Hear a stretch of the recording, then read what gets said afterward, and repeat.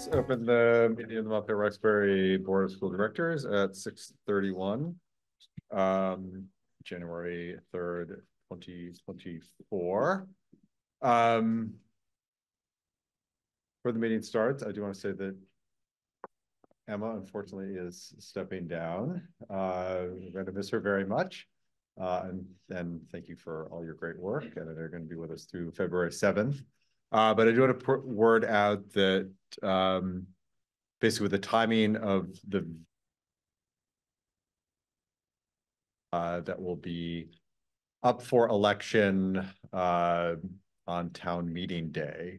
So if any member of the public is interested, please get in touch with Libby, Mia, or me, and we can help guide you on that. But you will need to get on the ballot, and that will require getting 30 signatures from your community members. And I'm not quite sure of the deadline, but in the past, it's been right around the end of January. So if you're interested, let us know. There's not a ton of signatures, but you will need to get on. And I think given the timing, we will probably not seek to appoint someone and just have the public take care of it, because we're really, is that our final meeting before town meeting day, or we have one? That'll be one more. Yeah, we have one more.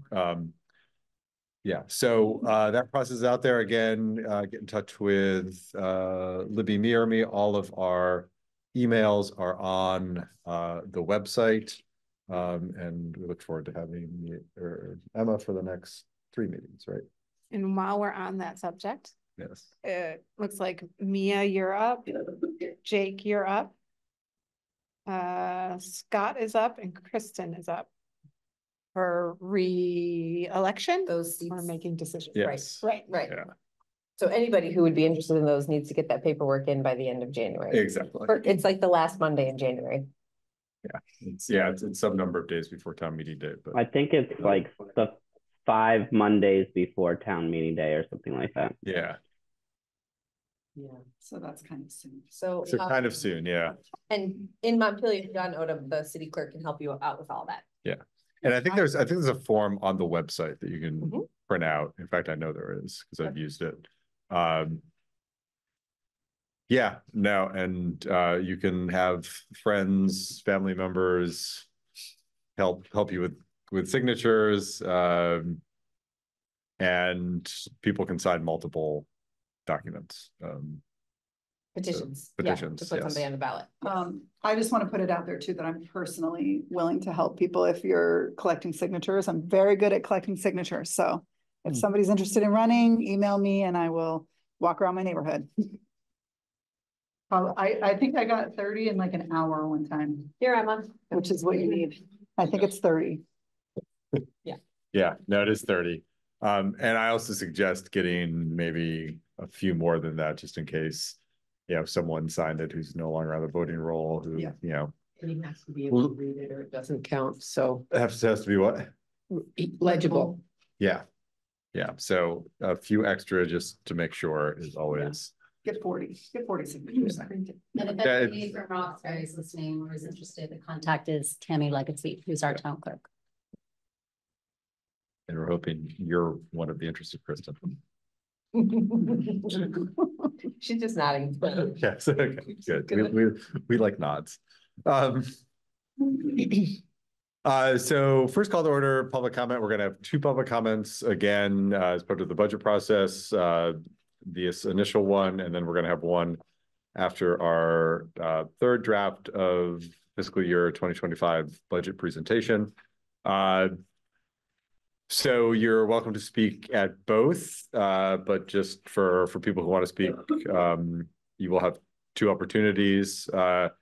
And I just want to reiterate that public comment is a listening time for the board. We do not respond in real time. However, it's obviously a very important part of our decision-making process. We do listen very carefully. We do take into account everything we hear. And I also just want to acknowledge that it can oftentimes be somewhat difficult to speak in front of a board like this, both because it's public speaking, which not everyone is comfortable with, and also some of the issues people bring to our attention can be difficult. So we really appreciate the feedback. You can also email the board at schoolboard@mpsvt.org. And that is another great way to send us your thoughts. And also in a slightly less real-time public manner. So do I have anyone who would like to speak a public comment? Let's start in the room. Any hands? And let's go to the Zoom. If anyone would like to speak, there's a raise hand function. It's if the reactions button, if you hover over it, a little raise hand comes up. Otherwise, if you don't know where that is, you can just go on camera and give us a wave. Looks like at this time, no. So again, we'll have public comment after the budget presentation. Next order of business is the consent agenda. The consent agenda are items that generally require no real board discussion or deep consideration, things like approval of the minutes, etc. And that helps us do business a little more efficiently. And if there is something that a board member wants to discuss in more depth, they can pull it off of the consent agenda item as part of a motion to approve the consent agenda. Do I have a motion to approve the consent agenda? I move to approve the consent agenda. Do I have a second? A second. Any discussion or questions? All's in favor? Aye. Any opposed? Aye. Great. Christina and Libby, take it away. Oops. And again, before you start, I just want to thank you for all the fantastic work you've done over the past couple months on these budget presentations. I know it's been a tough year and a lot of numbers to crunch, and we really appreciate the very, very hard work you've done explaining this to us all and getting us to a point where we can process it and make a decision in a couple weeks. Sorry. Well, the numbers. Is this the class for raging alcoholics? That's not. Yeah. They're raging alcohol today. Our first Zoom bomber. That's what it was.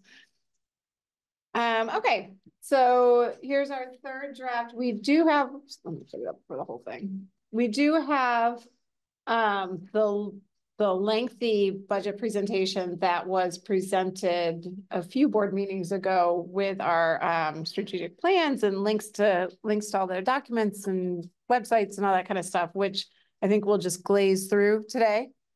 Yes, sound good? Because we've gone through that at length at a separate time and it hasn't changed at all.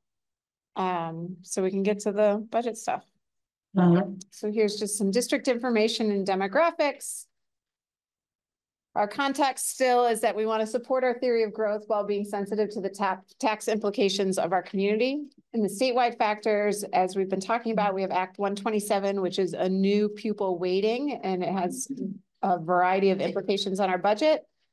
The anticipated dollar yield is $9,452, and keeping in mind that that is voted on by the legislature in May, so that will remain anticipated for the entire budget season. The common level appraisal has come in because I think it's changed on there. So the common level appraisal has come in, so the board will see new numbers for the CLA. In this budget, our health rates have increased 16.4% across the state. That's not just an MRPS thing, that's a statewide factor. But for MRPS, that equates to almost $400,000 increase to our budget. And then local factors we do have decreasing student enrollment. The district drivers, just the board's focus is academic achievement for all students, safety, inclusion, and belonging for every member of our community, and a commitment to open communication with the community. This is where I'm going to kind of glaze through it because the board has seen this before. They haven't changed from previous presentations that we've done. Here's all of the big pieces for staffing, professional development, and leadership for each of our 4 tiers, with links to work definitions, curriculum sites, assessment sites that are now public on our website after a whole lot of good work from our central office team. And the budget.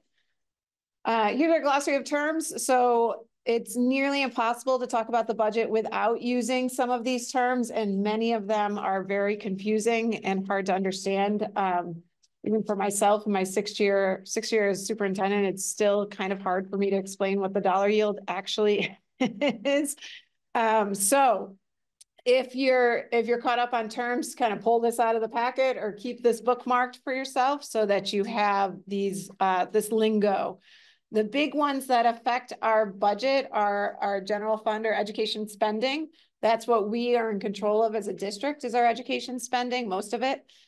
The long-term weighted average daily membership is what used to be the equalized pupils. It's now in Act 127, that big long term that we will just refer to as LTW, or we'll probably refer it back to weighted pupils. The dollar yield is trying to make everything equal $1 and generate enough money for the ed fund. So the rule of thumb is that when the education fund is really flush and we're in a really good economy, that's a higher yield. That means lower tax rates.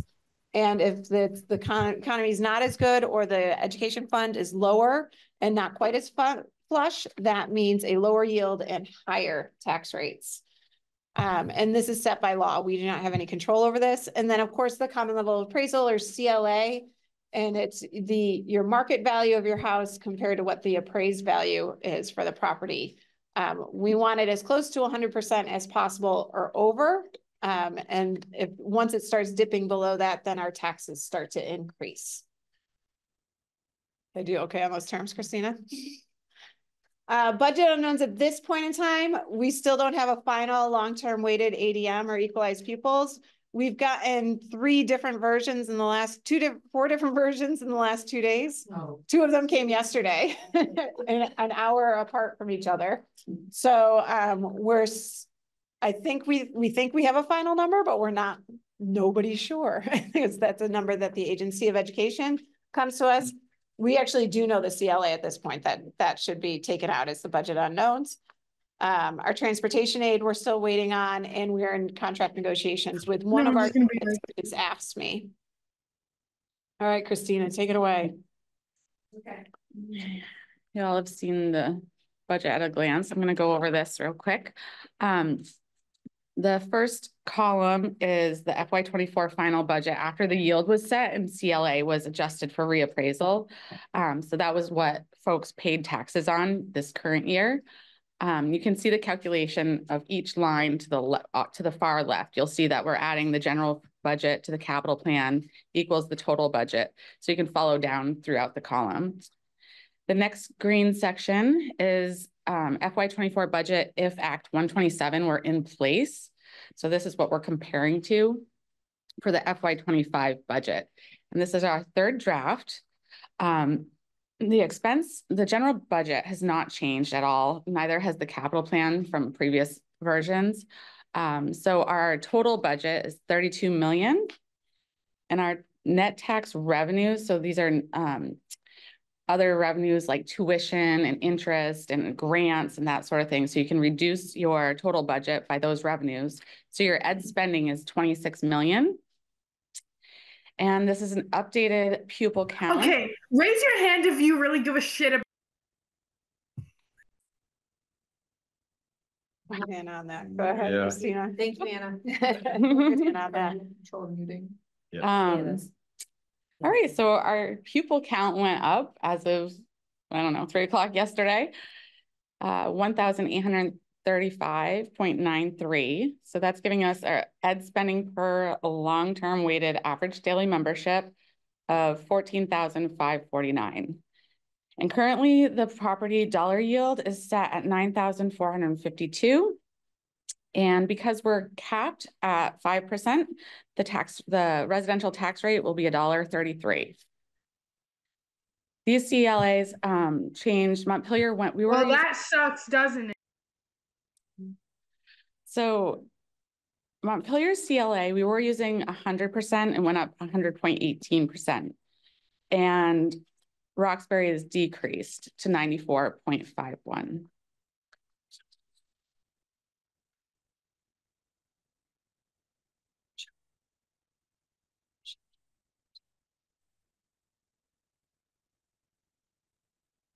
I think you're up for the next few slides, Libby. Here are our enrollment projections for MHS, MSMS, and UES. Okay. It does show, if you looked way down at the bottom, K through 12, that we are decreasing. We're modeled to continue to decrease, but it's a gradual decrease. It's not a precipitous decrease. Here's our class size estimates for the MHS, MSMS, and UES. So where we are right now is we have where we have 5 teachers at the grade 4 level, and we are suggesting reduction in force in our Shut the hell up.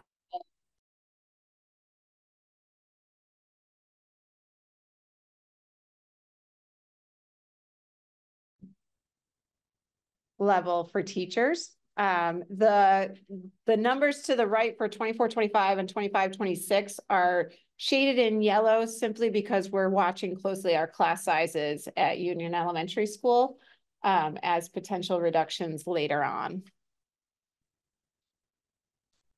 And then here are our enrollment projections for Roxbury.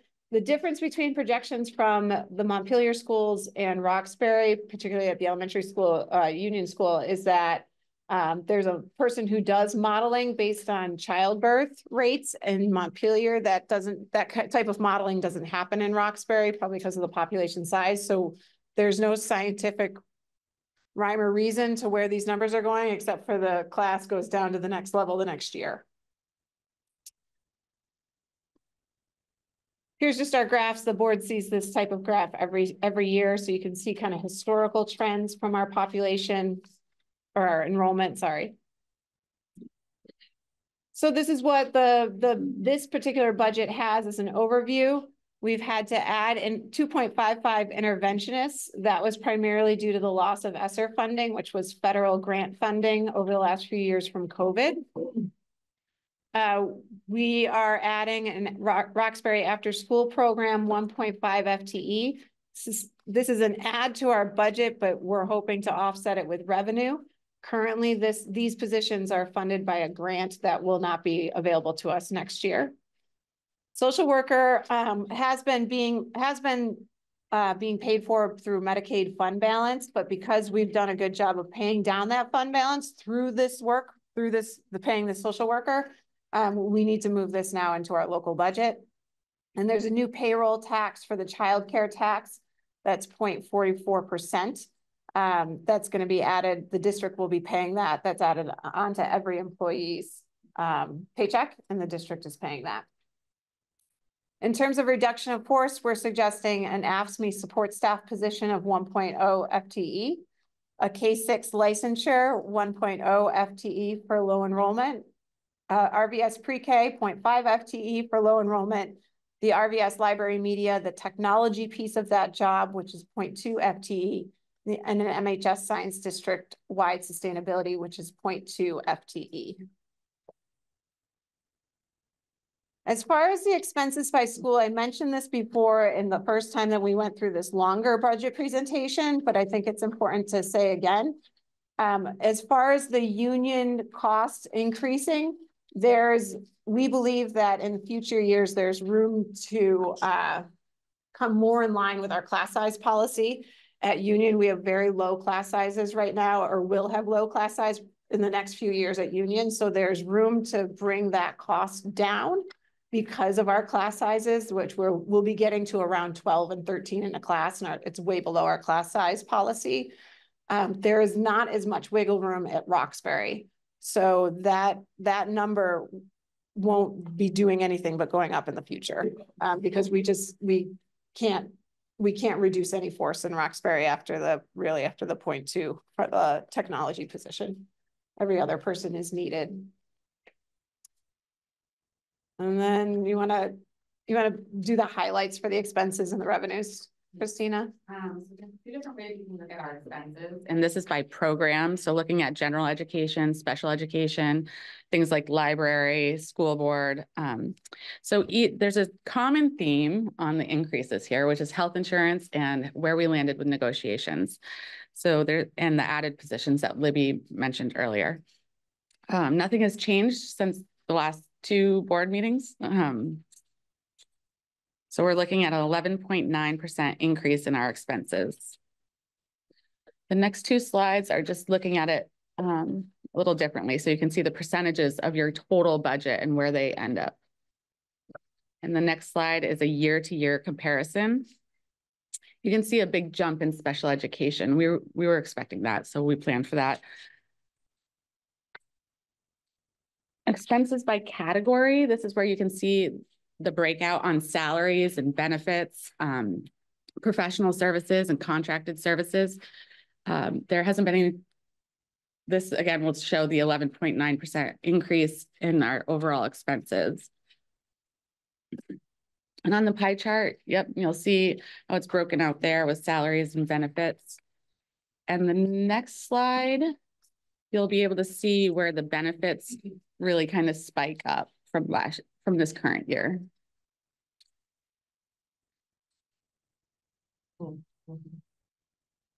Revenues. Again, nothing's changed on the revenue side since I've met with you last. We did compare our special education expenses to the revenues, the offsetting revenues that we'll be receiving. And most of these at the bottom, those are all matching the grant expenses. So those are all reimbursable grants. So whatever we spend, we get dollar for dollar back. So that's like IDEA, Title I, Title II.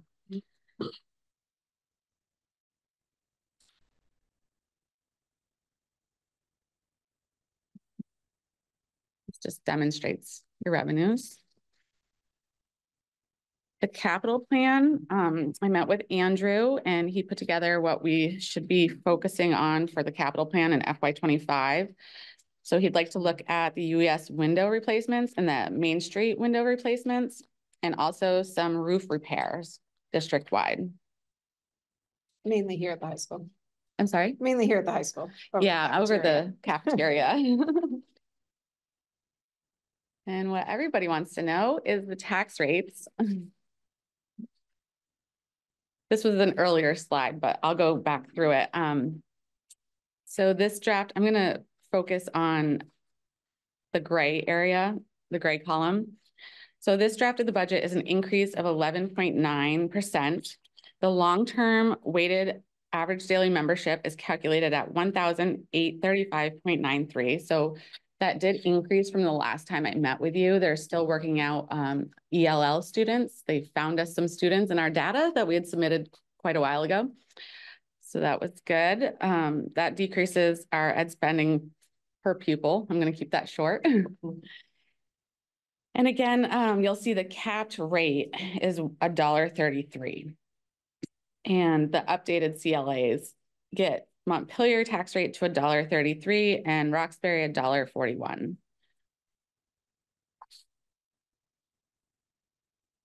The next slide will demonstrate if you own a $200,000 house in Montpelier, what you can anticipate your tax bill to be. It's going to be an increase from this current year of $430. For a $300,000 house, it's going to be an increase of $645. And for a $400,000 house, it'll be an increase of $860. In Roxbury, same house values will be $221, $331, and $441.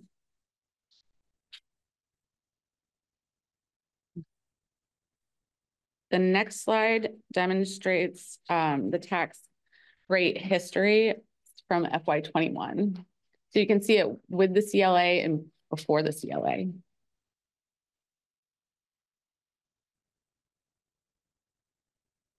The next slide is the non-residential tax rate calculation. So our budget does not affect this tax rate, just the CLA does. And this is on properties like second homes, rental properties, commercial properties, and that. So we have been playing around with 5-year with assumptions. This was something the board asked to try to play with a little bit more. So we did 3 different assumptions. And I just want to really reiterate the word assumption. none of this is true right now. So we need to just keep that in mind. Some of it are good guesses and others are just, let's see what would happen if this happened. So just keeping this in mind that these are assumptions for the 5-year trajectory of 127 with the 5% cap in place in the law. So just to remind people that 127 starts this year, is effective this year, and there's a 5% cap on equalized tax rates. That's your tax rate prior to CLA being calculated in. And so that's a given number. We know what that's going to be for the next 5 years. We don't know what it will be with the CLA because the CLA changes. But we know what the equalized tax rate will be for the next 5 years because it's capped as long as we reach that 5% threshold. What we don't know is what will happen in FY30. So we were asked to make some assumptions to take a guess as to what would happen to tax rates in FY30 with certain trajectories. So assumption 1, we made the assumption that our general budget would increase, or our education spending would increase by $2 million a year. We made the assumption that we would lose 15 long-term weighted ADM per year, which is that's actually probably a pretty good guess, but who really knows? But that's why that one is kind of solid for each of these assumptions, because it's a reasonable guess. We're assuming that the dollar yield will fall $500 per year.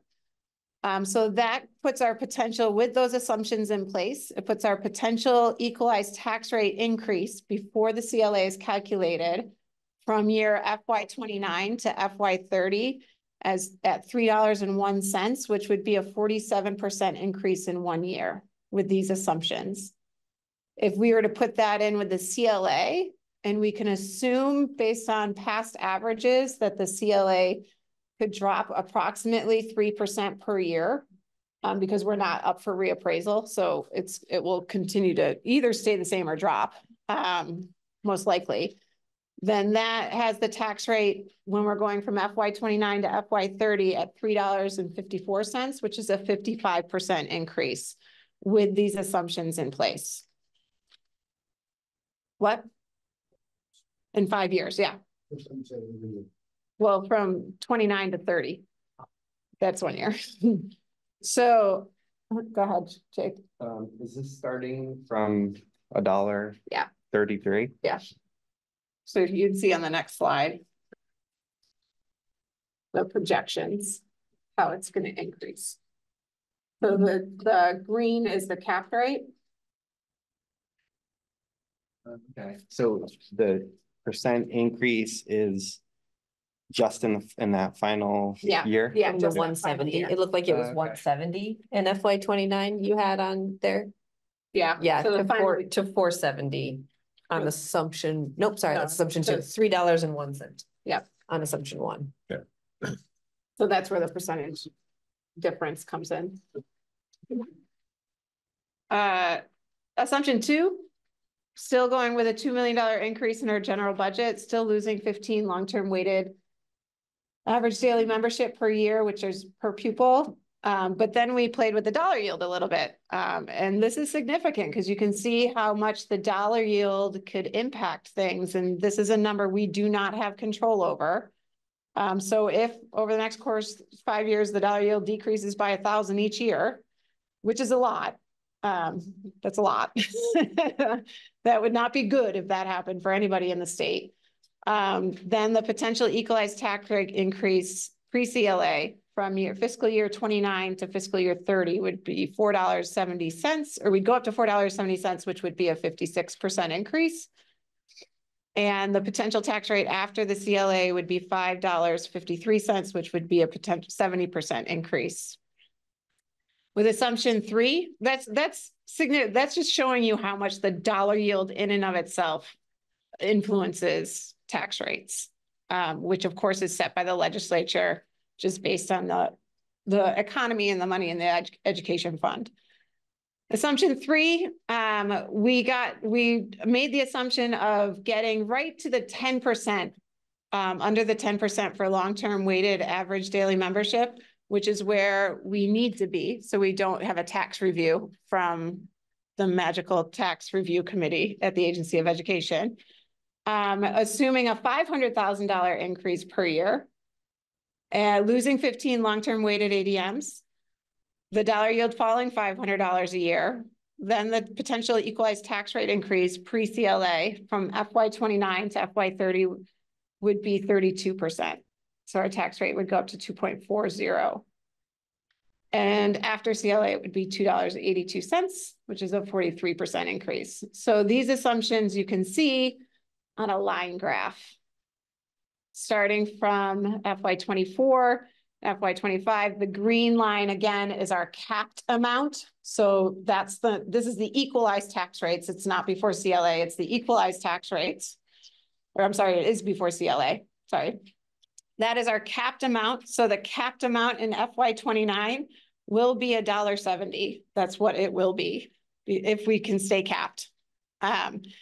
And so you can see that the assumption 1 is a $3.01 and goes up to $3.01 in FY30. With assumption 2, it goes, and that's the one where the dollar yield's so low, it goes up to a $4.70 equalized tax rate. And with assumption 3, which is a less decrease of the dollar yield and less increase to our budget, it's a $2.40 tax rate. And just keeping in mind that these are assumptions, this is not reality. Nobody can paint what this is. Actually, these are just assumptions to show a potential 5-year impact and why the administration has been talking about the necessity of bringing down our general budget, because that is what we have control over. We don't want to have to do that in 1 year. So we're up for discussion. And just a reminder, the upcoming meetings, the next board meeting will need to be an approval of a budget from the board. And March 5th is the budget informational meeting on town meeting day.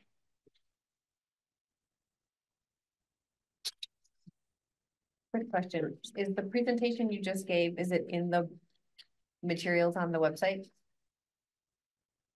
I'm sure it will be as soon as Anna puts it on there. Okay. I think it would be helpful because we have so many folks watching from home, if they could have the chance to basically thumb through it like the folks in the room can. Yeah, no, definitely. Thank you, Anna. If she hasn't already, she may have done it this afternoon. Yeah, and we have a whole section on the website with budget information. Yep. Questions, discussion, comments? Jake?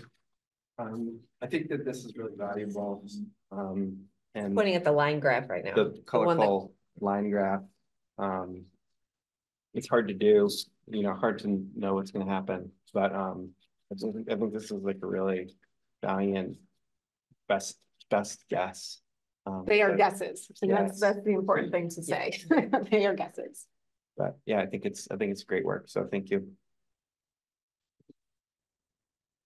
Yeah, no, just want to reiterate that they are guesses, and I think they also, show the predicament we're in, and that being cautious is prudent.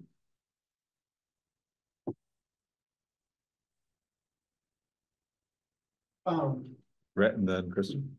Yeah, it's the, I want to confirm whether my understanding is correct. When we talk about the cost per pupil at each school on page 20 of the presentation, and then we look at the, like the budget at a glance one, the difference is this number is based on our actual number of kids, and the budget at a glance is based on the long-term weighted average daily membership or in the past. You are correct. Yes. Okay. Actual kids in seats. Yeah. I know. I know. Numbers. I know. Yeah. Kristen. I just have a question about the guesses chart in terms of the potential residential tax rate, so that's calculated for Montpelier based on a 3% CLA drop. Do we know those, did we calculate those for Roxbury and what that would look like? I didn't do that with Roxbury's. I just did it with Montpelier's. Okay.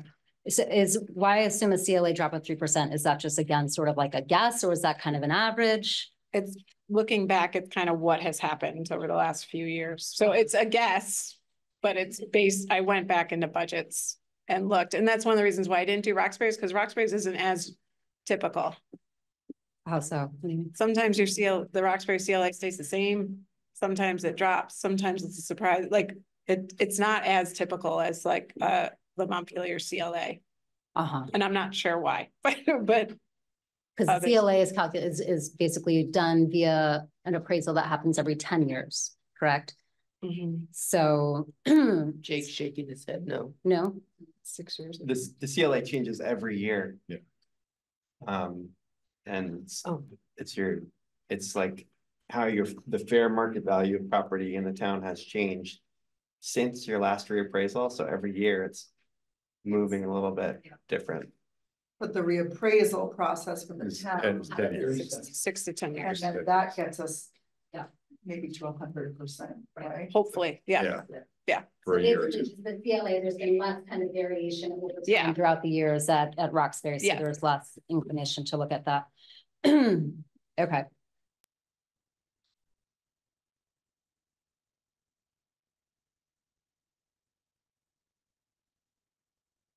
Other questions or comments? Jill has a question. Oh, Jill. Oh, sorry. Oh, good. I can unmute. No, I was just going to articulate the CLA for towns that have so much fewer parcels that change hands every year, like Roxbury, is much more volatile. It's literally just a numbers. This is my day job.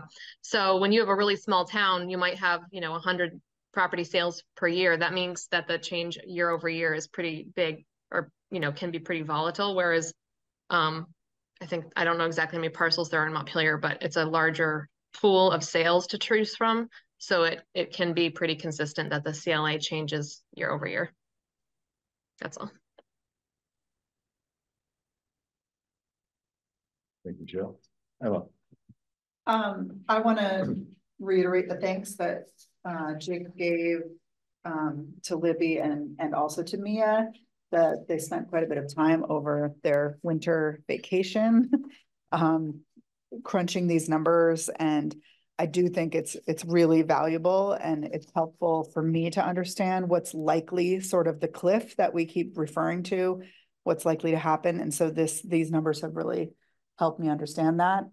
It doesn't make me feel any better about what, it makes me feel like our community has a lot of work to do to, lobby our legislators to change what this cliff looks like, because it feels not plausible that people can afford these types of increases in the year 2030. It's enough to know that we're facing 5% increases every year, but then to look at the numbers in 2030.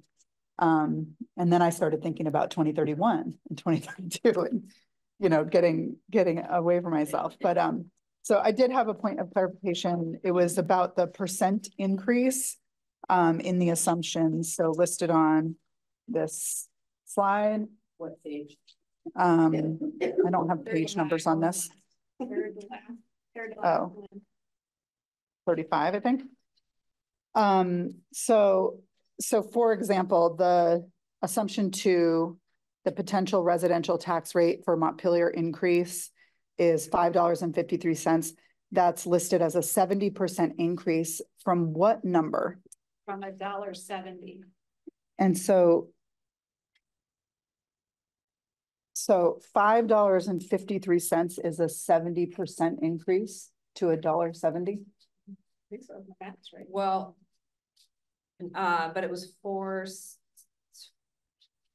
is the $1.70, but the $1.70 is pre-CLA and this is after CLA. Does that matter? Thank you. Yes. I Sorry, think there's something funny there. It's $1.70 the year before, Pre-CLA. And Right, then it goes to 470 pre-CLA, so that Right. would be a massive percent increase, not 40 something. Right, it seems like more like a 300. Oh, yeah. Percent My math increase. could be off on those percentages. Christina didn't check me. She's like, I know it, I can it's see just it. like, you should have let me The check reason that. why Yeah, she should have checked this. Sorry about that. The reason why it stood out is because like Mia had helped me sort of with some looking at more of the raw data and in that raw data, that number, the tax rate impact in 2030 can potentially be like a 300% increase to the actual tax money that I pay out as a taxpayer homeowner in Montpelier. And that's a really shocking number. Yeah. Like, I mean, 70% is shocking enough. Yeah. But I think- 300% is. I think putting the percentages aside, and I apologize if I made the math mistake, it's totally mine, and I didn't have my business manager check it. Is that regardless, any of those assumptions, the tax impact in FY30 is large, right? Even if we're very conservative over the next 5 years, the tax impact is going to be large if nothing else happens. And so that's what we all need to work on for the next 5 years. Like, that's what we're trying to get across by saying this isn't a 1-year dilemma or challenge to the school board in the district. It's a 5-year challenge to the school board in the district. And I think it's worth pointing out that it's probably going to be sizable, even if the legislature does do something, because I think a fix likely to come from the legislature is probably one that's going to push that trajectory downward. It's not probably going to put us on where we can. We will not be returning to historical tax rates. It's my hunch. Yeah. Right, but just, you know, that was a very sobering moment to look at those numbers and see, like, I've been sort of feeling like, okay, well, we can all sort of band together and do our best, but a 300% increase is sort of like, feels insurmountable for this board to, over the next 5 years, to sort of whittle away, you know, hundreds of thousands at a time to a 300%. Yeah, and keeping in mind, that's with the dollar yield dropping 1,000 a year, right? Like, that's bonkers to put a professional word to it. Like, I don't know if that would actually happen. Right. But it's an exercise in showing how much the dollar yield impacts the tax rate with that. And we don't have any influence on the dollar yield. I think that's more showing that than anything else. Jake would probably be able to say, or Jill better than I, but I think $1,000 decrease per year for the next 5 years in the dollar yield would be a very sorry state for the state of Vermont in education. I mean, we know we have some time, some years ahead of us to sort of plan and be ready for this, but I think that it feels like something that actually needs to, like, it doesn't seem realistic for the taxpayers to shoulder that burden. And so it does feel like something needs to change. And I just think, you know, I don't want to be alarmist, but I do think the community needs to start paying attention to the legislature and what's happening around these changes. And that was sort of my takeaway from these assumptions. I did have another question. Can I keep going? Yeah, or go for it. So I just want to return to a sentiment that Scott brought up at the last meeting, which I keep coming back to and agree with, is just like getting a little bit closer to that 10% in this first year while we're still wrapping our brains around what's going to look like. Is there any chance of sort of, you know, I mean, the biggest thing that keeps coming up as a question is that 0.2 position, but is there any way to sort of level out the cuts a little bit differently and not be at an I think we're at 8.48 and maybe get closer to like 9.4? Is there any? The only thing I would respond with is the more you add this year, the more you'll have to take it out eventually. Mm-hmm. We're going to have to find places to take it out eventually. Yeah, if the law doesn't change and if things don't change dramatically. Right. Which I think they need to. No, and I completely agree with that, Emma. But I mean, even if the legislature steps in and says stabilizes the yield so it stays relatively constant and doesn't drop, we're still like kind of on a a path of cutting, we're still probably at a place where not to have a major spike in taxes in 29-30, we're going to have to pair. We're going to have to be restrictive in what we spend on. I mean, I think the legislature could make a lot of changes, and it would take some of these like draconian things off the table, but it wouldn't put us in. We can go up to 10 because because it's year one. I mean, I think, you know, as Libby was saying, we're going to have to, we're going to have to make these choices in year one or in year 3 or in year 4 or year 5. Jake's got something. I think another possibility at the state level is that the legislature takes another look at the 5% cap and might actually increase it, which is not a good thing. So like instead of 5, 5, 5, 5, 5 for the next 5 years, you know, it could be 5, 7.5, 10, 12.5, something like that, which would be punitive to us. It would be bad. I think that's a possibility.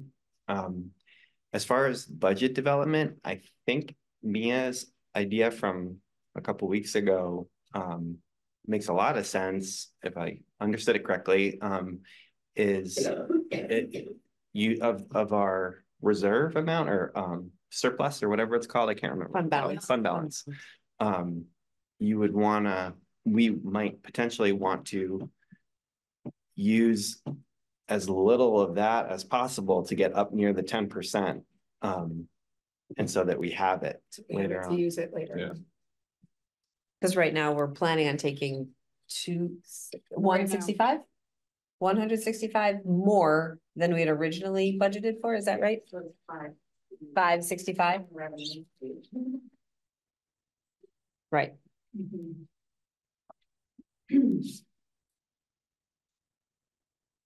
That would most definitely be one strategy that we should probably consider over the next 5 years, so that we can have that FY30 and beyond.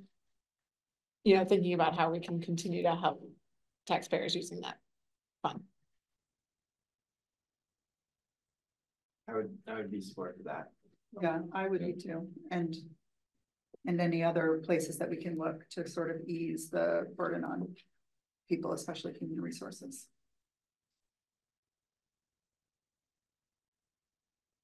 Marianne? I would like us to talk about the 0.2 RIF from sustainability. Obviously I'm not comfortable with any of these cuts. I'd be concerned if any of us were. It's not like fun. But I just don't see how that specific cut makes sense. I understand that cuts and letting go of employees in any way is going to be painful, but it doesn't feel like a logical or strategic cut to cut 0.2 when we know that we're going to lose the employee. So I want to ask that we look for other sources for RIFs if we need to, or cuts, or at least that we discuss it. I'm always skeptical when I hear this is just how it has to be. I know it's going to be painful either way, but I just feel like it would be Scott? Yeah, I appreciate that sentiment, and I agree. Libby, you say that you're going to have to make those cuts eventually, but that is in itself an assumption you are making. And so I just want to be careful. We have the most information about this budget that we're building, and we have less and less information about going further out. And so I just the confidence level in projections out into the future is lower. And so yeah, I have to agree with what was just articulated. And I really like what Jake brought back up, and I think Mia, you were originally the person to say it, and I wish I had said this at the time, but if I remember correctly, that like changing what we withdraw from the fund balance is really just a trick of of accounting, because if we don't spend it, it just goes back into the fund balance, right? And so there's no downside to saying that we're going to increase what we're withdrawing to get up to that 10%. But if we don't ever use it, then it all goes back into the fund and we have it for future years. And so I just don't see any reason not to use that mechanism to get the increase year over year closer to 9.5 or so. I think we're leaving money on the table by only going to what I don't have it in front of me right now, but would you say it was 8.46 or 8.64? So 8.48. 48. Thank you. Yeah. I definitely understand what you're saying, Miriam, and I understand what Scott is saying. I disagree about the idea of leaving money on the table, and I think that one of the values of having the new line chart where they go up every year for us tonight is to see that anytime as any amount that we bump up FY25, if we didn't change anything else about the assumptions that we've put in place, all those lines increase, except for the green one, because it's capped. And I think the real challenge for us as board members is that we have to make system-wide decisions when there are real human beings involved in the system, but we still have to make system-wide decisions. I took the opportunity to have coffee with a former board member who, to just see like, what would you do if you were still sitting in this seat? And she shared with me that when she joined the board, an iteration of the board before her had avoided making cuts to personnel because they cared so much about the people who were filling those roles, which I completely and totally understand. But because they had avoided making those cuts, there was nearly no money for facilities. There was nearly no money for supplies. And the board that she was on had to build back up a budget that invested in the buildings that our children were going to school in and our teachers were teaching in. And so I don't think it is right of us to avoid the very difficult decisions that have, yes, human beings behind them without considering that there are human beings in our facilities and there are human beings in transportation and there are human beings in the tax rate. And so I feel comfortable with this budget where it is, given as difficult as it is. Yeah, no, I want to second that too. I definitely respect the desire to protect people, and I think that's something we need to do and need to give a lot of thought to. But we're gonna have to make tough choices, and this year might be the easiest of the tough choices the next 2 or 3 that we have. Not making tough choices now are going to make the choices tougher next year and tougher the year beyond that. And I also really feel confident that Libby and Christina and the leadership team have thought hard about both this year and the outlook years. And the questions I've asked about impacts to our goals, to the education of students, have all been answered, at least for me, satisfactory, that these are strategic cuts that make sense now, that don't interfere with longer term goals, even if they do unfortunately have impacts on people. And I think Mia was very right that all our choices are going to have impacts on people, whether it's going to be unfortunately people's jobs, it's going to be people's ability to afford staying in their house, with tax rates. It's going to be decisions about how our kids get to school. So we have a lot of tough choices, and I actually feel this current budget is a very well balanced first start.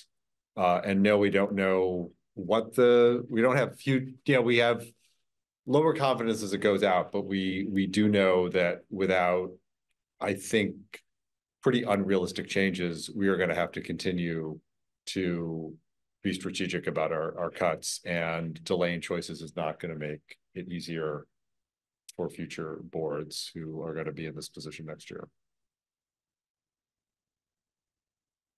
Emma? Yeah, I mean, one of the depressing things about considering the next 5 years is like, so the reduction in force represents about 3 FTEs.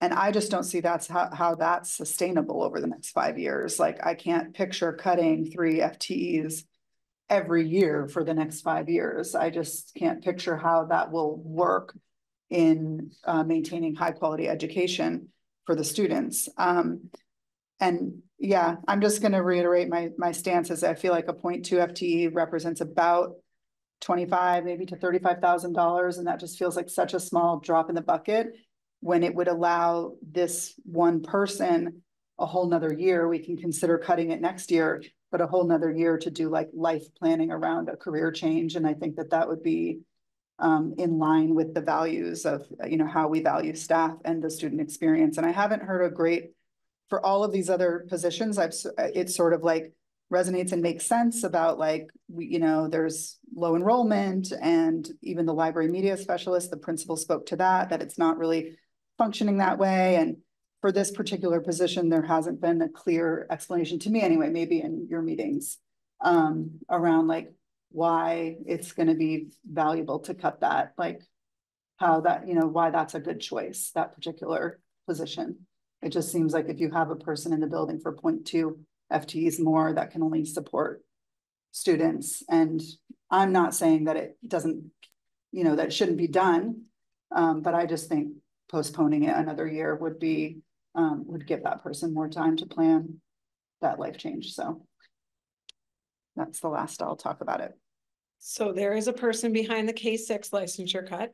As of right now, it's the last person hired. Right. There is a person behind the library media person cut as well, who was hired quite a while ago. If you're looking at the board's focus of academic achievement for all, then you should be looking at the RVS pre-K, because pre-K education is possibly the most important education years of a child's life, as research shows. So I think that the board, if the board wants to, as a vote, wants to put some of these RIFs back into place, I think you need to be honest with yourselves about why you're doing it. And it needs to connect to your values and the focus of the board. And so there is a person behind 3 of those RIFs that is currently in a staffing position at Montpelier-Roxbury. Yeah. So to say just one is more important than others doesn't feel right to me. But okay. And then the Roxbury pre-K position, while we have low enrollment and it's hard to hire for, which were the reasons why it's on this list. It's what hurts that it's on this list is because pre-K is so unbelievably important in a child's life, right? So that would have to be considered as well, right? When you're getting there. So then you're down to 1 FTE RIF that doesn't have a person in it and probably isn't connected a whole lot to student achievement or student experience. So now we're above the 10%. Without doing other things. If we put all the positions back in that had people attached to them. Or that were attached to the board's focus and values. Right. And academic achievement. So then you're back up over the 10%. And so then we'd in the matter of the next 2 weeks, we'd be looking at what else could we do? Or what else should we do? Should we add more of the fund balance in? Should we cut more facilities? That's a lot of thinking in the next 2 weeks before we have to warn this meeting. So I would just ask the board to really think about what you say your values are, what you say your focus is, and be thinking about that there are 3 positions in there that have people behind them, not 1, but 3.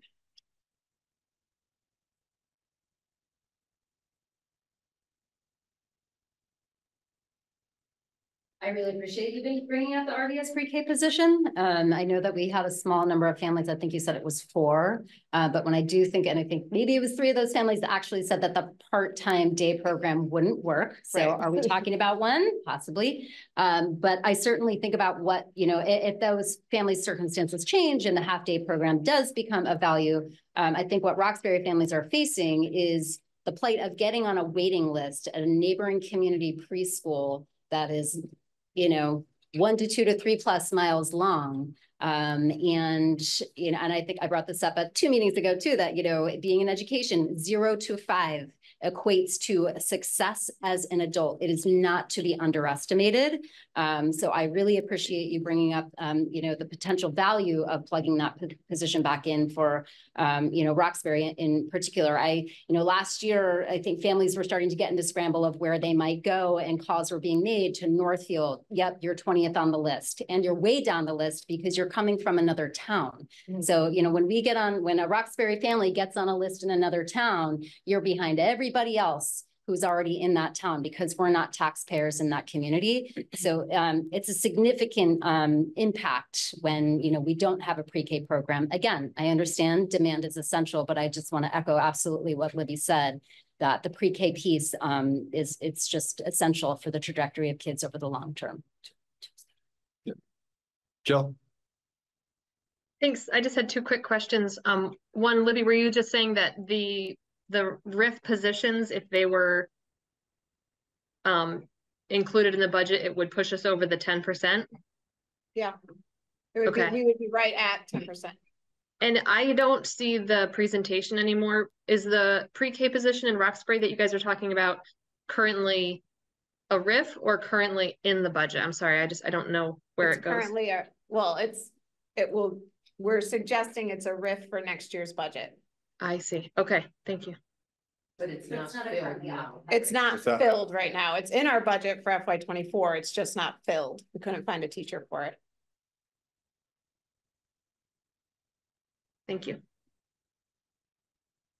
I just want to ask Jill's question again, make sure I'm hearing it right. So if we are to reintroduce 1 RIF, then we exceed the 10% or all? Add it up. If you add them all up together, it brings us to, it exceeds the 10%. Okay, thank you.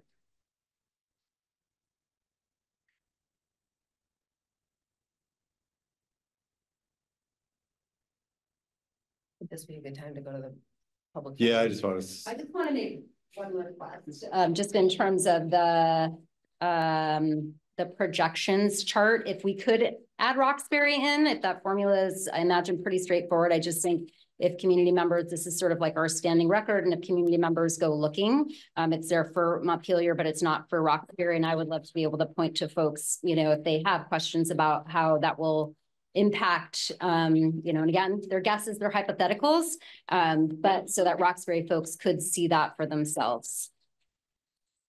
I guess you could just say, assuming it does a 3% track every year. I don't know.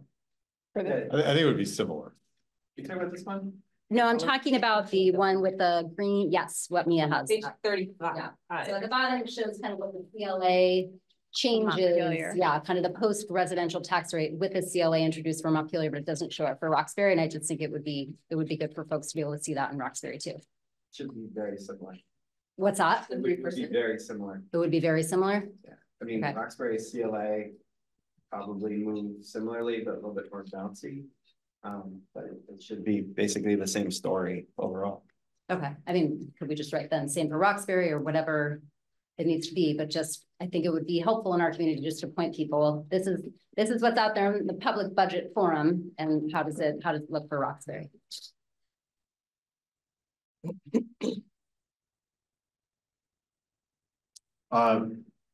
Scott has his hand up, but I don't know if you guys can see it. Yeah. Thank you, Jill. Just thank you, Jill. Libby, I just have a quick question about retirements. I feel like a couple of meetings ago, you had mentioned, there were some discussions going on about potential like retirement buyouts or whatnot. And I'm curious if you have any information about potential retirements. And I can't remember, but I thought there was like a conversation with the teachers union, but nothing had been agreed upon yet. And so I'm curious if there's any information about those. The Thank you. retirement buyout offer has gone out to two of our unions, to the MREA, which is our teachers union, our professional staff, and AFSCME, which is support staff, custodians, technological people, and administrative assistants. And we have one AFSCME member who has taken advantage of the retirement offer, and we have had no MREA members as of yet, but I think the deadline is still, I'm looking at Joe, the deadline's like January 15th or something like that, yeah. So if people are still considering it, they have time to consider it. Awesome, thank you. So let's open it up to the public.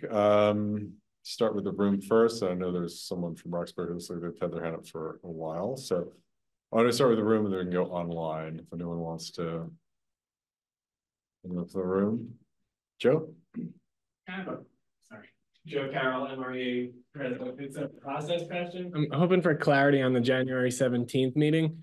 Is there going to be another presentation like this and then y'all take the vote and then it heads to town meeting, or is tonight sort of that night and the last opportunity for advocacy and discussion and things of that sort?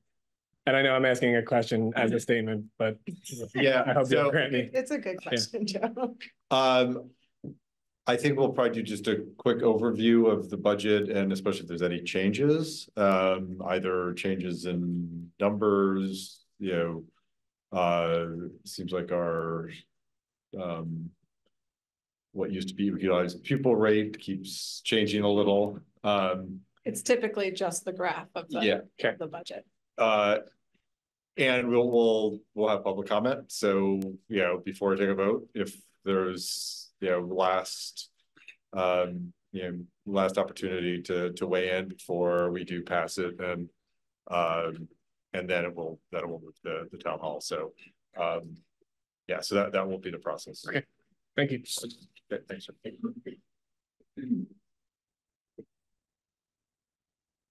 Anyone else in the room? Nathan? Nathan Suter, Montpelier resident and parent of 2 kids. Thank you all very much. I'm fascinated by this page, which is the assumptions page. And it sounds, I'm trying to understand the dollar yield even further. Maybe Jake and I can have like a 2-day tutorial. So I was trying to find a historic trend for what has happened with the dollar yield over the last, say, 6 years in Vermont, and I'm finding that a little inscrutable. I agree that going down $1,000 a year is unlikely for 5 years, so it'd be down to like $4,000 or something like that. So maybe if we were to moderate that row of your assumptions, this would look a little less scary. I think because I think that statewide there would be riots. But the other thing I found that was interesting, and let me get to it, is the one of the effects of Act 127, according to the Joint Fiscal Office 2023 report on Vermont's education financing, is that Act 127 also required the JFO to examine the inclusion of a constitutionally adequate education spending amount for school districts at a level that is determined by education funding experts to be sufficient to meet student needs. The JFO goes on to say things like, that's above our pay grade and stuff like that. But it strikes me that these assumptions and the tax impact that Emma articulated as quite scary 5 years from now bends a lot on a political decision in the legislature and in perhaps the executive branch in terms of what they're willing to say the dollar yield is to support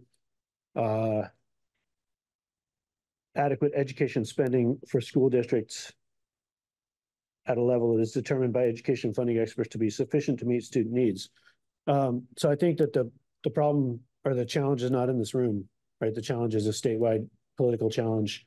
And As a parent of two kids who I wish to be educated and younger kids who are neighbors who I wish to be educated, it makes me really angry that this district, the school board, and our staff are being squeezed by probably a lack of political courage to sort of make a stronger commitment to education in Vermont. So that's my desire. I don't expect you to be able to change it, but I stand with you and I'm happy to write legislators and organize and activate around that. So good luck. Thank you. Yes.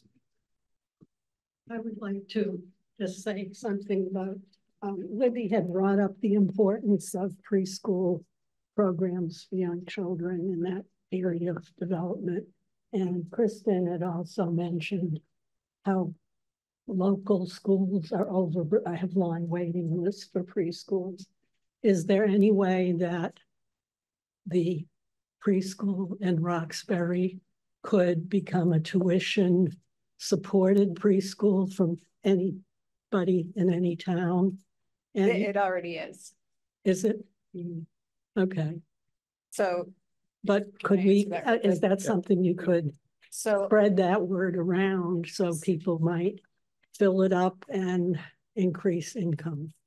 So under Act 166, which is the pre-K legislation, school districts are required for residents' children of pre-K age to pay tuition for, I think it's up to 10 hours of pre-K services, and they can take that money wherever they want. Okay. But do you think that residents who are in other towns who are on long waiting lists know that? Yeah. Okay. I think so. Because it just seems like that's a group that's getting pushed out of the openings that exist. And it would be a full preschool classroom would do a lot more than 4 or 5 kids. And as you know, I was the preschool teacher there in Roxbury, and it's very dear to my heart to see kids have that opportunity. Thank you. Anyone else in the room?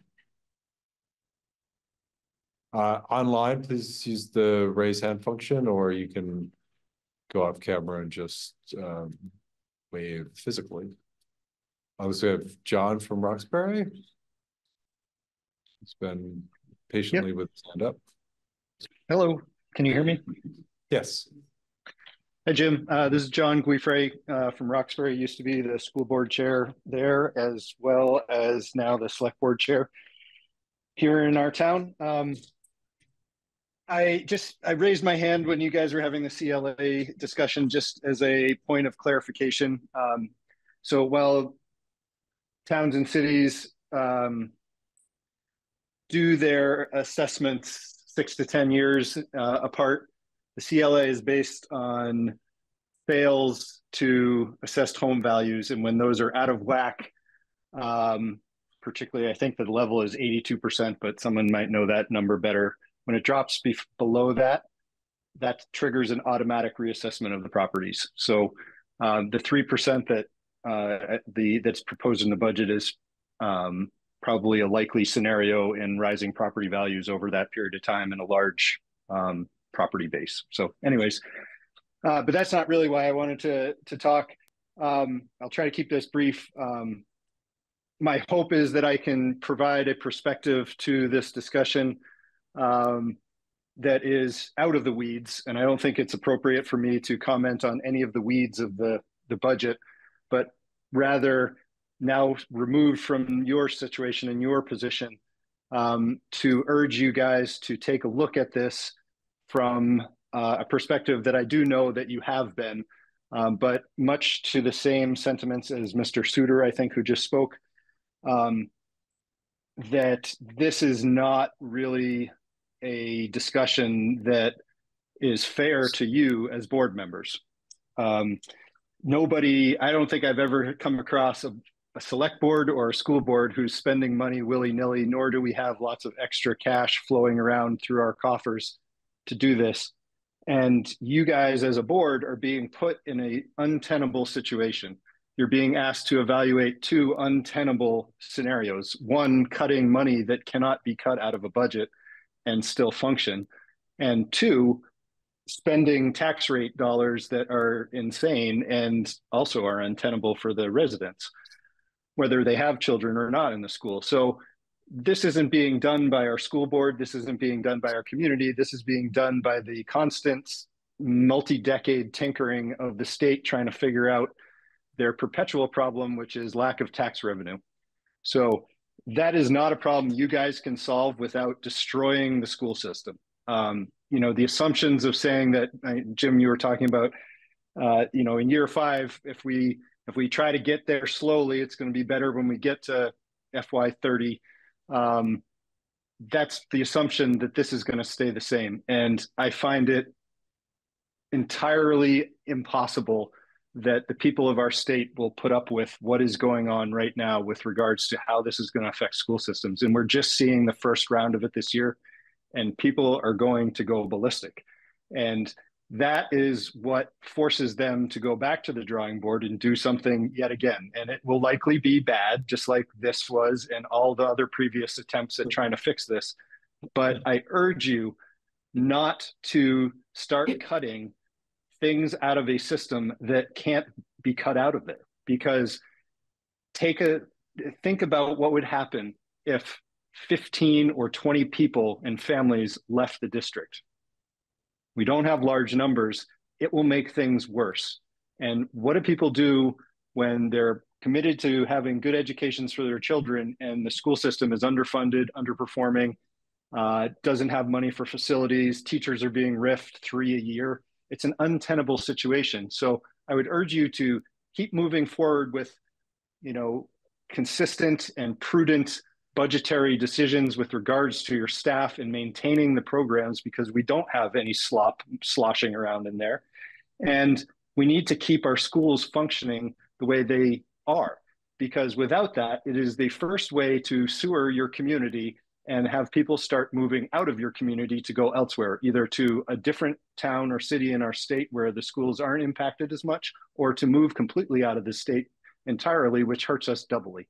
So in standing up to the position that you guys are being put in, it sends a message to the legislature that this is not okay and it needs to change. And everyone who's listening here and can talk to their friends, they have to be the ones that go talk to the legislators as well and say, you guys goofed, you need to fix this, and you need to change it fast, because we're being put in a position to hurt our school system because you guys wanted us to mess around with proportions and percentages, and it's not okay. So I'm sorry you guys are really having to deal with this. It's not fair to you. And I thank you for all your efforts and what you're trying to do.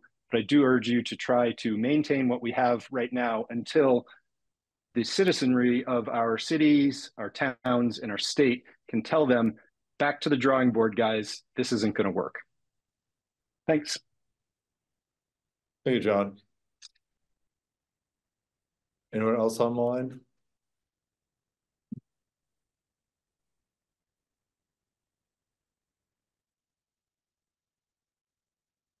Going once. Great. Well, thank you, everyone. I just want to kind of return it to further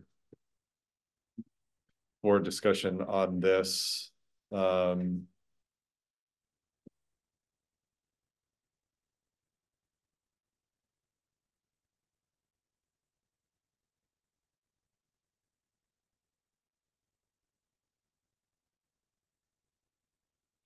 I do want to echo some of the comments that came, I think, from, you know, Emma, John, and Nathan, certainly about the need for a state fix. And I know it might be slightly appropriate for a board chair to call for it, but I think it's really time for our legislators to re-examine this act. And I think even if they do, it will mean some, you know, it will mean that, you know, just given, I think what's a needed change in how we account for pupils, well, I think will mean a higher tax burden for this community. But I think the way the law is currently structured is not manageable. But I think the administration, the board have done a really good job thus far in putting together a responsible first-year budget that shows we are willing to, I think, play a part in a redistribution of state funds to ensure that students meet their needs, but the wacky impacts of this law are not sustainable. And I think for this board, the course is to, at least in my opinion, to deal with the situation we have, try to make the cuts as unharmful as they can be to our education mission, which I think this budget at least achieves in year one. Whether we'd be able to achieve that in year 4, 5, or 2030 without a change, I think is a very different question. But yeah, I absolutely agree that you know, this community is willing to, I think, bear a little more to ensure that districts that have historically probably been underfunded are better funded by the state. But I plead to the legislature to do a lot of work this session to find a better way to achieve that goal. So I'll open it, I'll stop there and reopen it up to folks.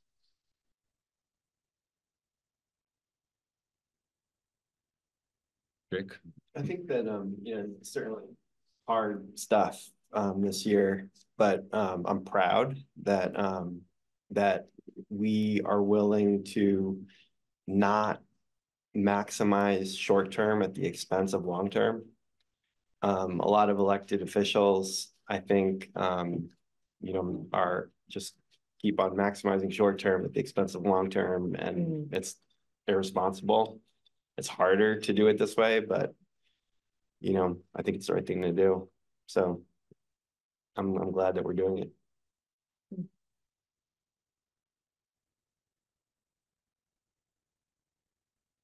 Typically, we have an invitation out to our legislators to come to us while they're in session. Do we have that on the agenda planning document, or do we have a date for that? We have not set a date for that. Olivia, Mia, and I have met with, I think, pretty much all of the almost all of it. Yeah, there was a couple who, or at least one who couldn't make it. I think we delivered a powerful message, and I think it was well received. You know, that said, I think, you know, hearing from as many people as possible is important. I think, you know, I think words is starting to get out there. I think it was a little slow at first, but we will invite the legislators to come. We haven't gotten to it yet. We've just been trying to get through this process, but hopefully for, you know, sometime in February we can reach out and get them on the agenda. And obviously the legislature session was fast, so I'll try to get that out this week. Could you just touch on the it's come up in a couple of meetings, the effect that a depleted ed fund has on something? Value. How does that, can you get, sort of say something to it, just so that I can try to help it stick to my brain maybe better? So, and Nathan was curious about this too. The yield is kind of the magical number that makes the ed fund work. It came out of Act 46, but really it comes out of Act 60. It's like you have all these districts with tax rates based on per pupil spending, and you also know their grand lists, and you somehow magically have to plug in a number that's the denominator to make the ed fund fill up appropriately. That's the yield. So when times are tough in the ed fund, it puts pressure on tax rates, and so the yield goes down. And since it's the denominator, if that denominator is going down, that drives tax rates up. When times are good, the yield goes up, and times going up, times being good includes property appreciating. So in the past couple of years, you may have noticed the yield go up by 1,000 or even 2,000. Yeah, it's gone up for as long as I've been superintendent. Right, and that's because of real estate appreciating pretty rapidly. So I think those things are going to kind of counteract each other. There's going to be a lot of pressure in the ed fund, but real estate is probably going to continue to appreciate. So the yield who knows? It might go down a little bit like we were looking at here. It might be level, but that's the yield. Did that help? Sort of, yeah. I mean, I've heard it. It's just, you know, sort of thinking about the ed fund being depleted over the next 5 years as the state covers this above everything above that 5% cap, and that's not a usual pressure, I would imagine, on the ed fund. So it changes the dynamics of the whole equation. That is why I'm so cognizant of saying the assumption slides are guesses. Because we're in a different world. I know Emma wrote an email and said, well, what's the average thing that the yield does? And like, it's not there. And, you know, I can tell you that on average, it goes up a few $100s to maybe on a really good year, $1,000. I think that happened like 2 years ago or something. And we were like throwing parties the day we got that yield letter. But that historical average of what the yield has done is not something we can look at right now because we're in such new territory by just what you just said, Brett, that the ed fund has a pressure on it that it previously hasn't had.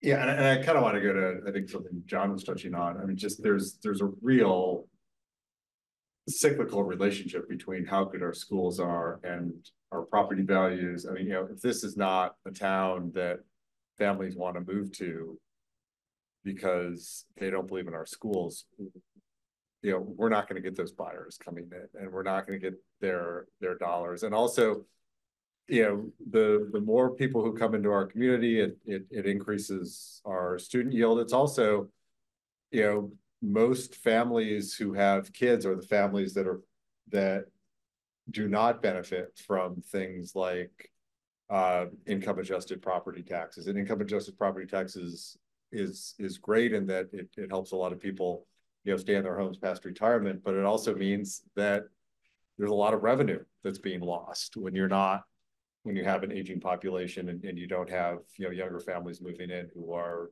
paying the full amount of the revenue, which drives those numbers, you know, further down. So, you know, I just want to put a plug that, you know, investing in our schools, it's not a drain. It is the engine oftentimes of how our communities function, not just in terms of educating our kids, but economically as well, and just keeping towns vibrant, keeping revenue coming in, you know, keeping the type of things that we know and love about both Montpelier and Roxbury. Miriam? I've had a minute to think about this now, and I still feel that it's my responsibility to the students that I'm here to represent to point out that the cut that I was discussing earlier is not the most strategic way to get to our budget requirements. However, the more I think about this and the more we discuss it, it's just such an impossible situation. And the more I think about it, the less I understand how we can make this work. And I have so much appreciation for the people who are running those numbers and trying to figure out how we can make this work. And so I respect the decision that we're coming to on the topic. And I really hope we can make this work.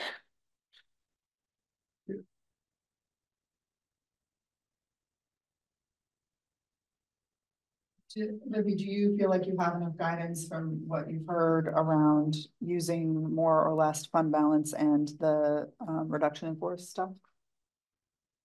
I think the fund balance is a question I still have. I heard a couple different things.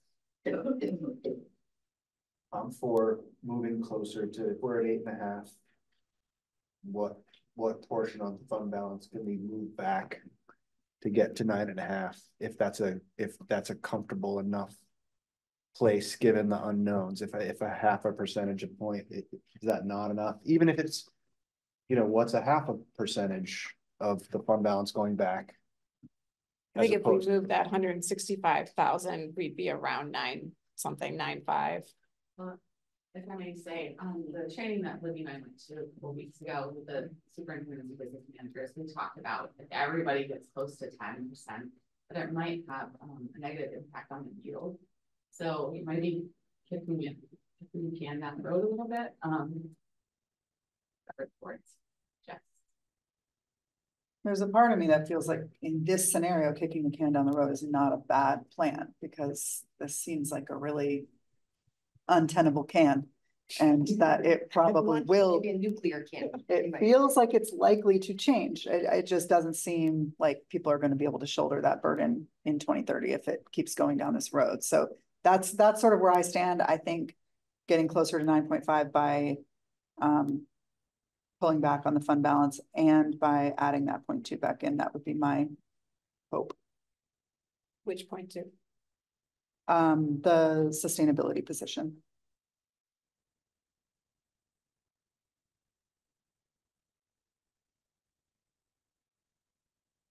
Or if you discuss with your team and decide that it's the Roxbury pre-K, you know, or any, you know, if you decide, I mean, 0.5 is bigger than 0.2, so that's like a bigger difference. 1.0 is bigger than 0.2, so that's a bigger difference. But I would trust you and your team to like make the decision. But I think lessening the burden on RIFs as much as possible to get to 9.5.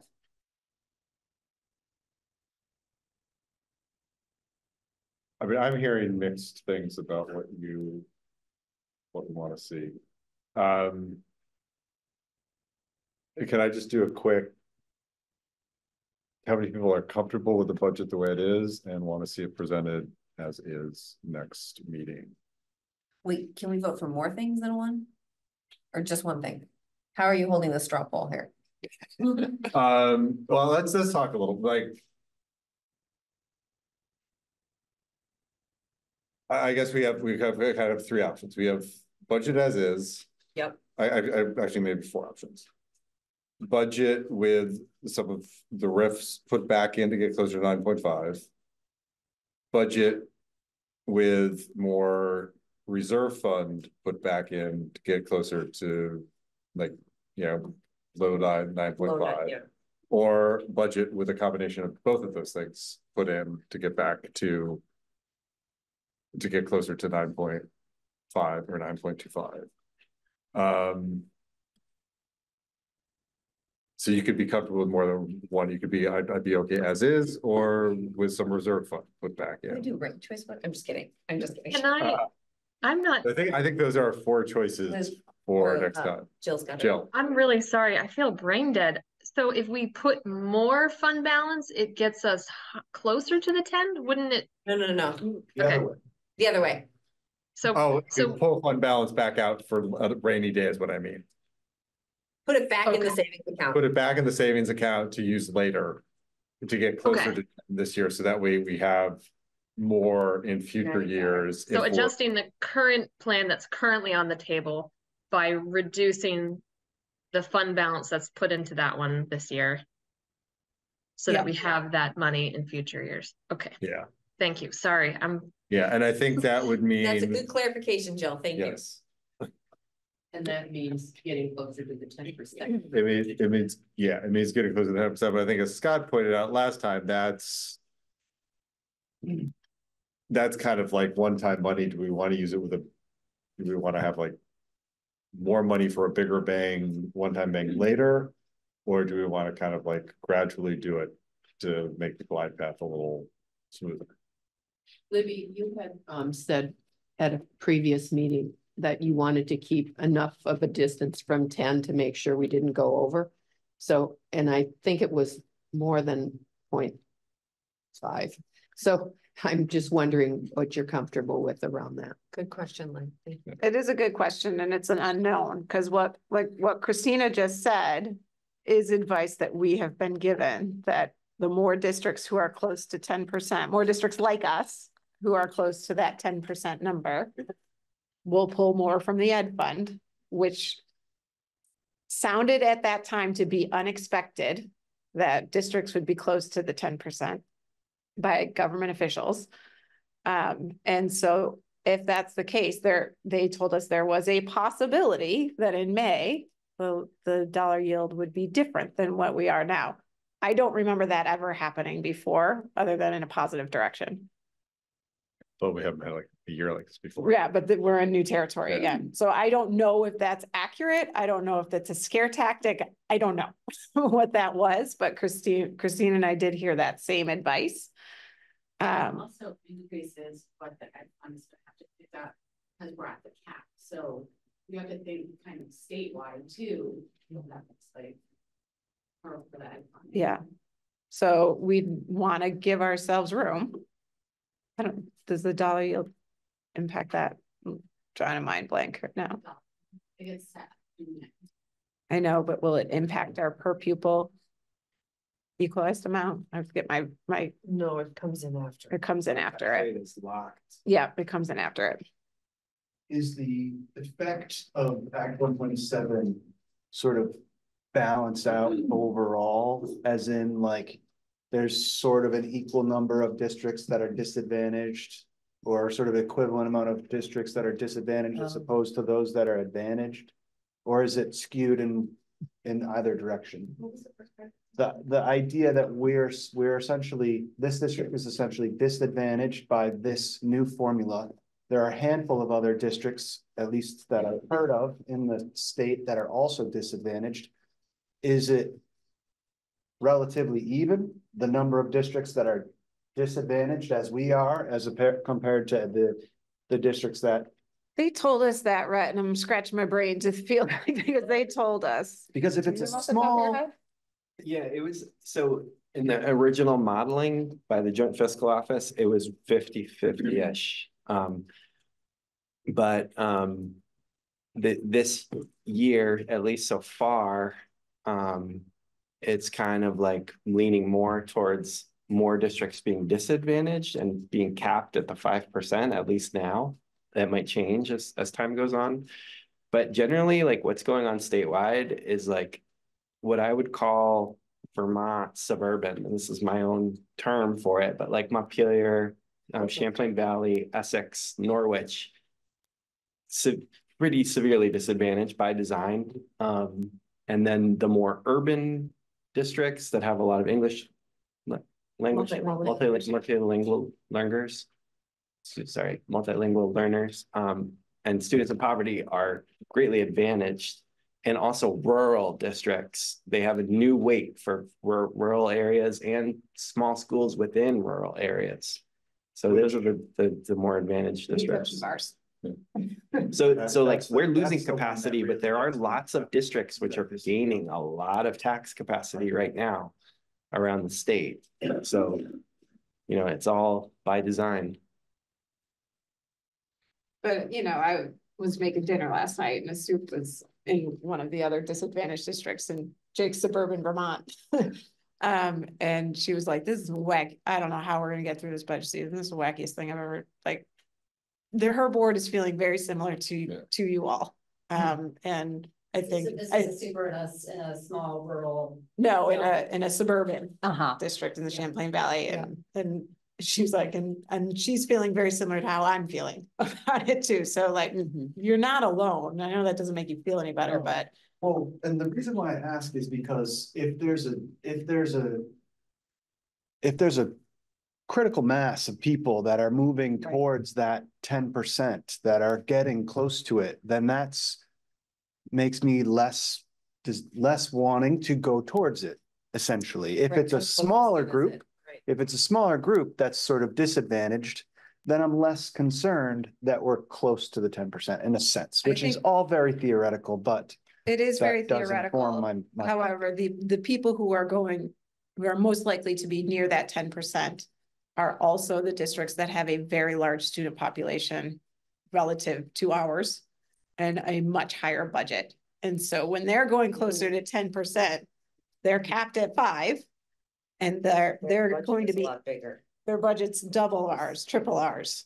So those are the districts that Jake is kind of talking about. You know, Essex Westford's budget is triple ours.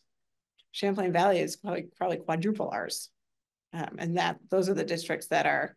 So to fill in the blank there, or to complete your sentence, I think, to backfill from the ed fund, to their budget is a lot more money than to Than our backfill budget. Yeah. our budget, right? And can somebody remind me, through our budget discussion for fund balance, didn't we like initially we were assuming we wouldn't use any of it, and then we wanted to. We had always known that we were gonna use 400,000. That's been in play and Long term. yeah, that's been just a plan that we typically use $400,000 of our fund balance over the last, I don't know, 5 years. We've done that almost every year I've been here. And so this year it's up to 568 or something like that. But if I recall correctly, FY 25 was the last year of that Yes. plan. So if for FY 26 and FY 27, we would be like right now for FY 25, our plan is to use 565,000. But if we put that 165 back into the fund balance and didn't use it, then there's 165,000 more for 26, 27, 28. And to me, it seems kind of significant that it wasn't part of our long-term plan yet for FY 26 on to use fund balance, because it feels like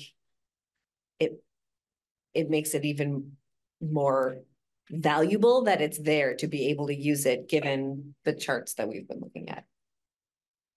I think the other piece is, if we put pressure on the fund balance, we as a big group, it maybe puts pressure on the legislators to.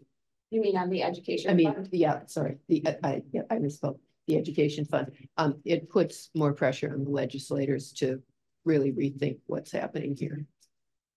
I mean, they're going to have to deal with it. It clearly paints the picture of the impact of the legislation that they've enacted. So in some ways it's like, here you go. Back to the straw poll, my vote is to give Libby as much flexibility as possible and not to put like a number 9.5%, but closer to increase. And my vote would be a mix of both fund balance and reduction in force to get closer to 9.5.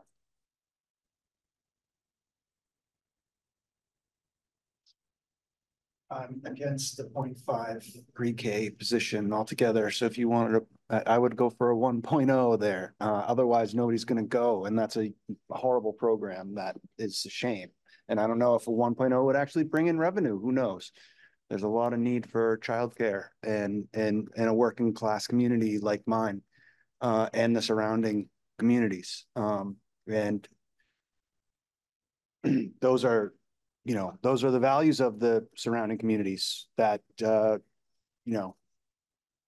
pre-K, after school programming, like helping people work so that they can put money on the table. That's what people need in my neck of the woods. Which of the options were you voting? Well, no, not. Oh, yeah, 1.0 pre-K. No, it's not that. I'm just for moving towards 9.5. I don't know what to say about how it's done. Okay. What? I'm for moving toward 10, wherever that ends up, with Libby's thoughts about a safe margin there, and taking money from the fund balance. So just so I'm clear, I've got moving towards 9.5 mix of. Yes, got the list right here. I'm just counting votes right now. We've Kristen. got one. Yeah, go ahead, Kristen. Second. Okay. Second Lynn. Put it in the same column. So moving toward 9.5 and putting more money back into the fund balance to get there. Do we want to do Jill and Scott? Scott and Jill, or Jill and Scott, however you want to go. Sorry, I know I live in the world of math, but I'm really struggling. So when people are saying move fund balance to get closer to 9.5, they're saying don't buy down our budget with our fund balance. Yes. They're saying leave more money in the fund balance, which will then, okay. I'm for that. That's fine. I'm pretty go with the flow, but that makes sense to me if that's the will of the board. Oh, Scott went away. disappeared. Oh, I bet he tried to unmute himself. Yep, probably tried to unmute Okay, himself there. we'll come back. We'll come back to Scott. Jake. Fund balance. Mia. Fund balance. Scott, you're back. Or stay as is. That's why I wanted ranked choice voting, Yeah. but I knew that would get too Yeah. complicated at 8:15 at night. Yeah. Scott.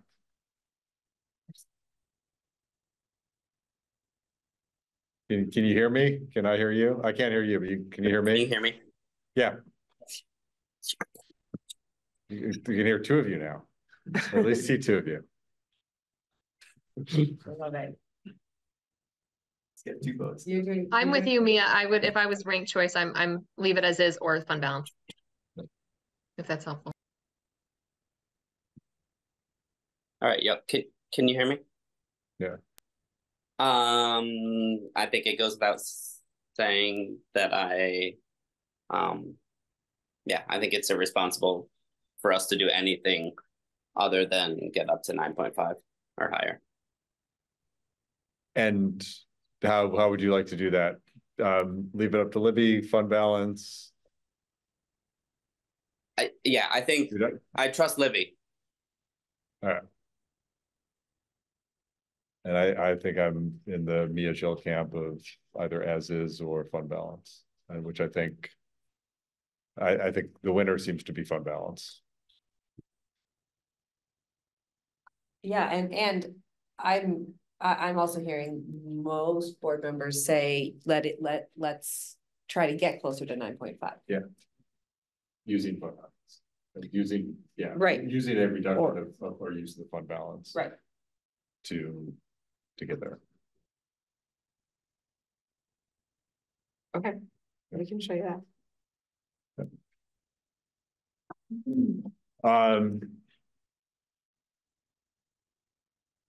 Till next week. Thanks, Christina. Yeah, thanks, Christina. She's like, I'm gonna go crunch some more numbers for y'all. Thanks a lot. Thank you, Christina. Thank you, Christina. So we will see that budget next week, and we will 2 weeks. 2 weeks. Don't forget, we haven't. 2 weeks. Don't do that to me. We're not doing the every week anymore. Don't do that. And I know you guys don't have votes, but let's hear from the students as well. It's a straw poll. It's a straw poll. Didn't mean to exclude you, but I have just been listening, and at first I had some, I think, opposing opinions, but what Mia said kind of put it into perspective about, you know, thinking about the future and every single student that's under these facilities, and that's kind of made me not completely reevaluate what I think, but it's kind of, I guess, made me think more adult, I think.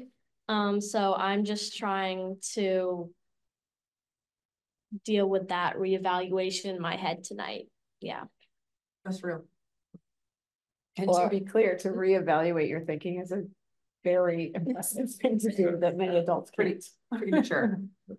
Laura and I have the same opinion on this. I'm deeply uncomfortable with all of it because I know that I and my friends will have to live with all the consequences of this, and I know that we as a board will have to live with that as well, but that means making tough choices as well, I suppose. Jill's got her hand up. Jill. Just real quick, I don't want to throw a wrench in the works, but I remember at one point, because we had a healthy fund balance, we were worried that would get clawed back.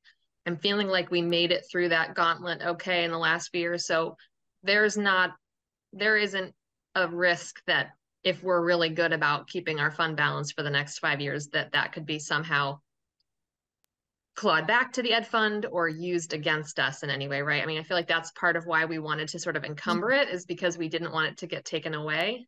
Sorry, and I can only see Libby's reaction, so I want to. My reaction was the same as Jake's, almost at the exact same time. Just another unknown, but hopefully not. It gets threatened occasionally, mostly by the governor, I would say. But I haven't heard anything about that lately. I will tell you in all honesty, that would take the Agency of Education having a pretty well-versed idea of what our fund balance is, and I can't see that happening anytime in the near future. And so I personally am not very worried about that. I think that a response from legislators who are more worldly to critiques of this law could be twofold. One could be our class sizes in Vermont are very small. Let's make them bigger. And I didn't say that's a Libby thing. I'd say that that could be a response to critiques of 127. And another thing people could say is you have a flush fund balance, use it. And so it would just be more of a suggestion, a strong suggestion to use it. I could see that happening, which sounds like it's part of the strategy. It has to be part of our strategy going forward anyway. So, yeah, that's what I would say. Okay, thanks. Well, they can't torture us. You know, if they're going to create a cliff after 5 years, they can't also take our fund. Right. That's cruel and unusual. I was like, that would be just. Yeah, it would be mean. Putting salt in the wound a little bit. Yeah. I was thinking the exact same thing. Okay, we'll put get closer to 9.5%. Okay. Great. So we'll see that next week. Thank everyone for the hard work and great thought on this. We're not done yet, but I think we're closer. Final order of business before we adjourn, policy monitoring report. We have B8, electronic communication between employees and students. Do I have a motion to approve the B8 monitoring report? So moved. Second. Second. Any discussion? All in favor? Aye. Aye. Motion to adjourn? So moved. Boy, I got a lot. All in favor? Aye. Aye. Great. Aye. Thanks.